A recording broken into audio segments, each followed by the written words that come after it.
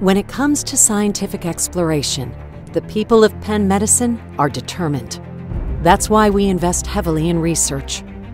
Penn's professors, physicians, and scientists are driving medical science forward in hundreds of labs, with mobile apps and big data linking their intelligence together. During the last century, Penn always led the way in developing technology, vaccines, and breakthrough therapies. Today, Penn Medicine's immunotherapy research is systematically changing the way we think about and cure diseases of all kinds. Ignoring scientific skepticism during more than 30 years of effort, we proved that the body's own immune system could win the fight. Today, patients who were once critically ill are alive and flourishing. We teach their immune systems to seek out and destroy cancer cells.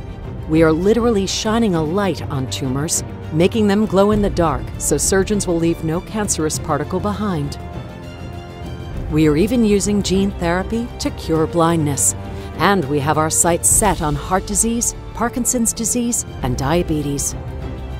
We are equally determined to make sure these and many other advances are passed on to the next generation of physicians and researchers. Our students learn at the front lines of discovery. They are actively involved in creating new ways of healing. That's why increasing student financial aid is of paramount importance. At Penn, a multitude of dual degrees exploits the value of combining different academic disciplines, introducing novel ways of approaching diseases that once were thought unconquerable. Our scientists, physicians, and students don't quit.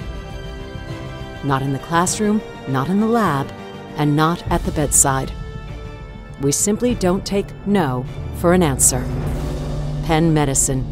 We stop at nothing, because your health is everything.